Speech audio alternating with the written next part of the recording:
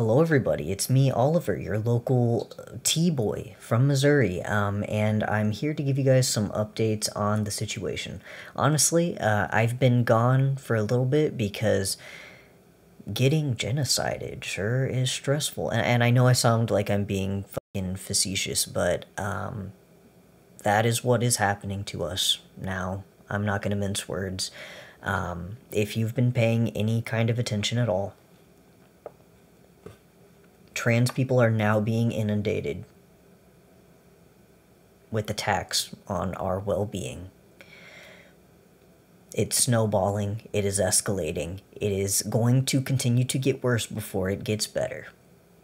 I want to make that very clear. I've heard some trans people say, like, oh, we've been through worse before. Like, people didn't even know that trans people existed really until, like, 2015, and, like, okay, the invisibility did not actually grant us any kind of safety, but it also was not an intentional, fixated attack on us as human beings. I mean, even though there were not systems in place to help us, even though a lot of people did not know that we existed and therefore did not support us, that invisibility was not safety. That was neglect. Like, systematic neglect of a people.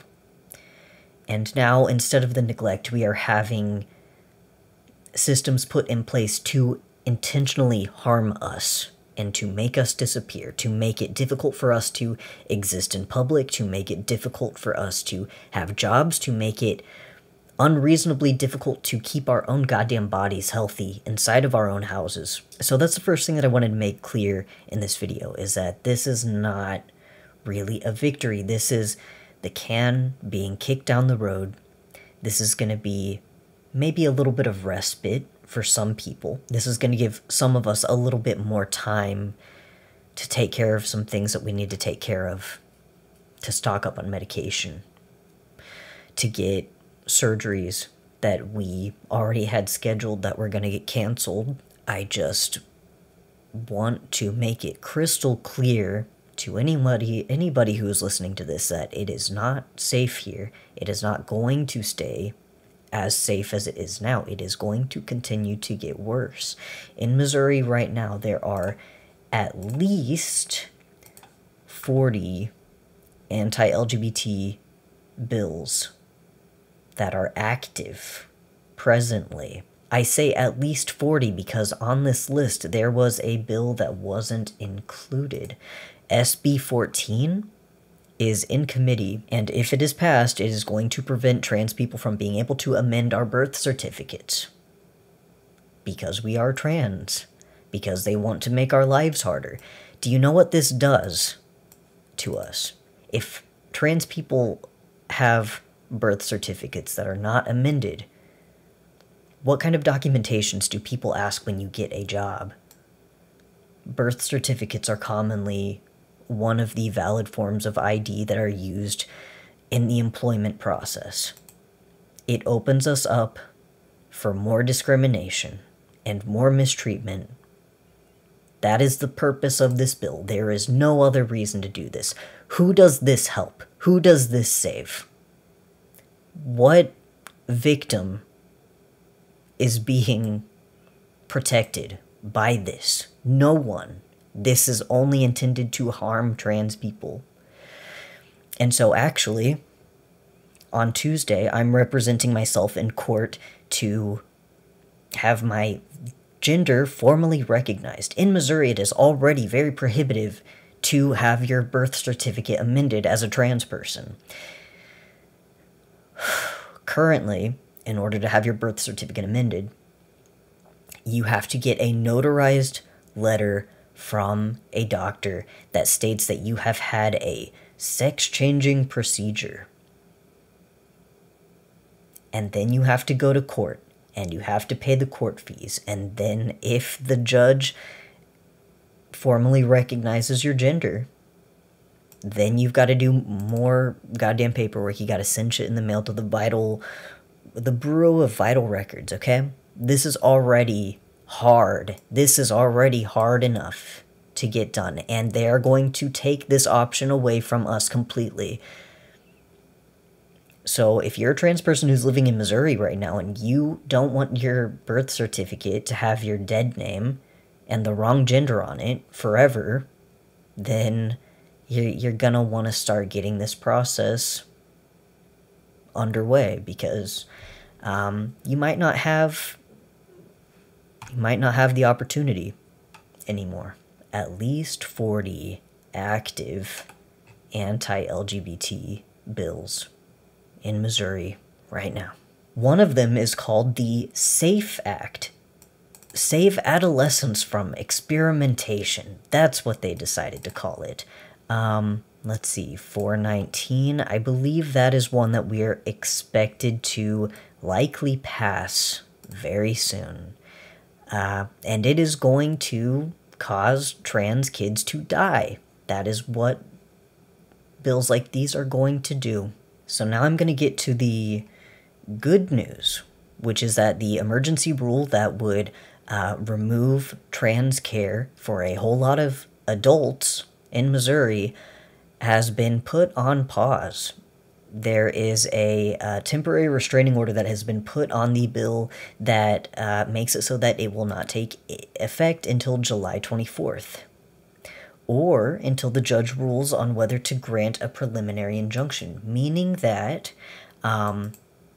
it could be pushed back even further. And there is also the potential for the rule to receive a permanent injunction, meaning that it would be effectively paused indefinitely. And that, you know, I thought that that would likely be the outcome.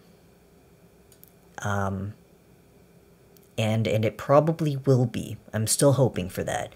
And July 24th, that gives people a little bit of time to pick up the medications that they need to stock up on. It gives people a little bit more time. When the AG issued this emergency rule, he said, I am going to have this take effect 2 weeks from today.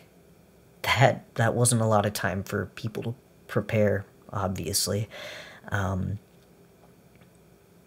now, I want you guys to be asking for 90-day refills on your medications. You guys need to be doing that. You have some time now. I need y'all to be thinking about backup plans in case your medication is taken away from you.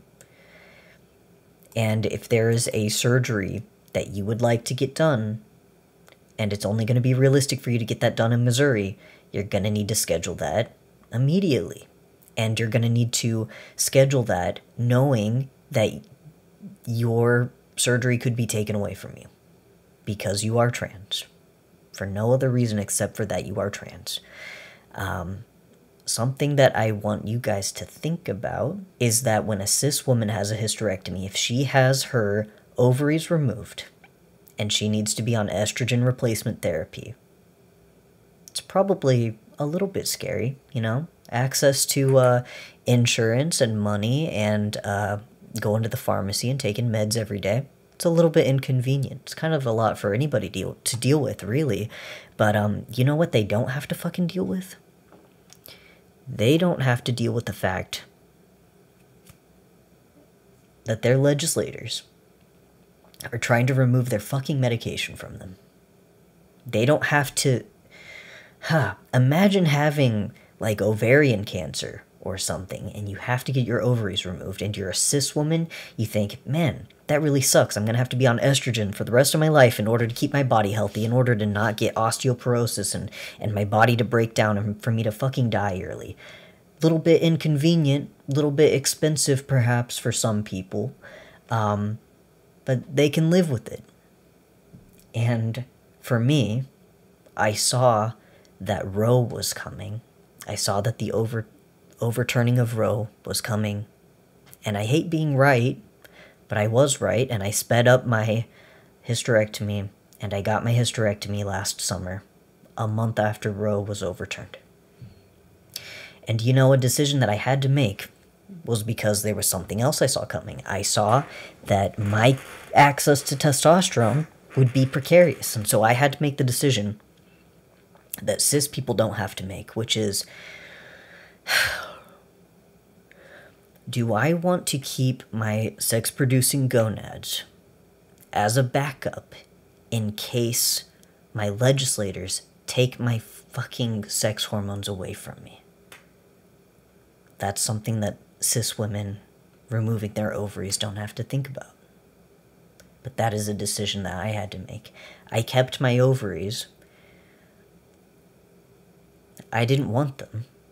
Do you know what my ovaries will do if I lose access to testosterone? They will start producing estrogen again, and my body fat will redistribute to an hourglass shape. My body and my face will start looking the way that they did when I tried to kill myself. And so I had to decide, do I want that to happen to me? Or do I want to have no sex hormones in my body and just suffer and disintegrate and die early? Like, what do I want to do? It's a really hard decision for a person to make, as you might imagine.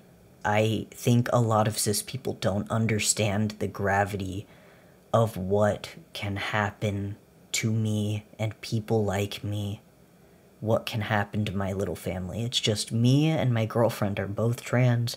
My mother-in-law is trans. A lot of my best friends are trans. Living here in Missouri. And we're not safe. And it... I just wish that we could be safe. I just wish they could fucking leave us alone. And that's not gonna happen. It's not gonna happen for a few years, and I don't know how bad it's gonna get. As of right now, I don't know how bad it's gonna get. Very few people now, I think, are reporting honestly about the situation, or even just citizens, I think, are not grasping the seriousness of what is happening to trans people in the US right now. People call it alarmism when they use the word genocide, but I just think it's honest. That's honest.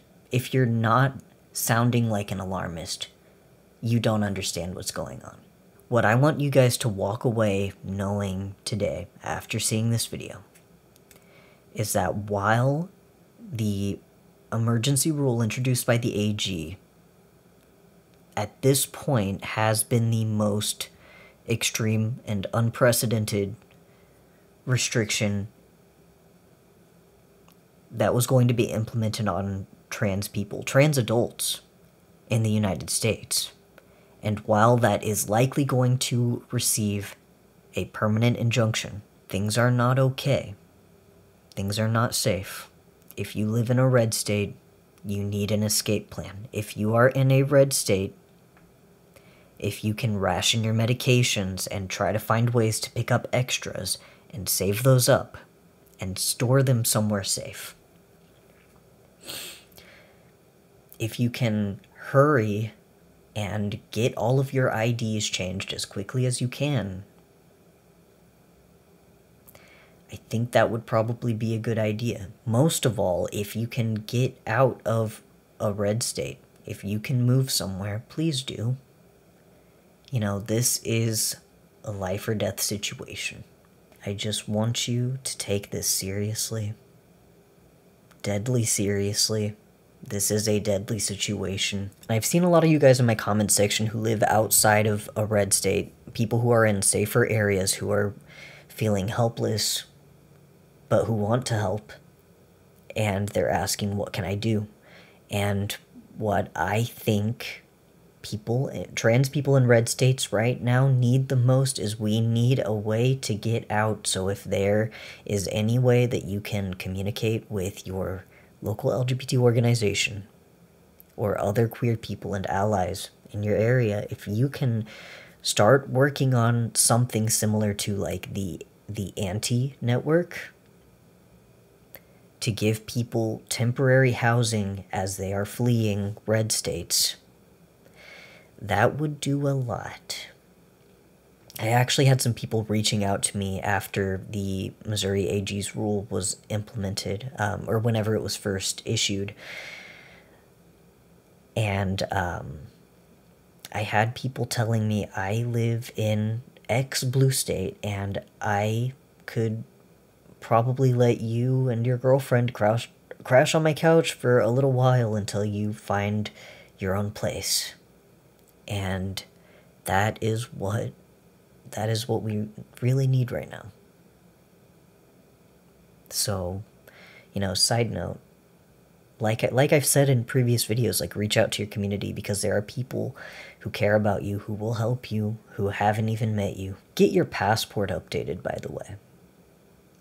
If you don't have a passport, you should have a passport. If your passport has your dead name on it and a really old picture on it, time to update your passport. We don't know what's going to happen. I don't know how bad it's going to get.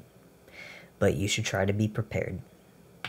And that's all I can say about the subject today without losing my mind. I'm already really stressed out, even without talking about it. So, I hope this was helpful to you guys. Please take this stuff seriously, and I will see you next time.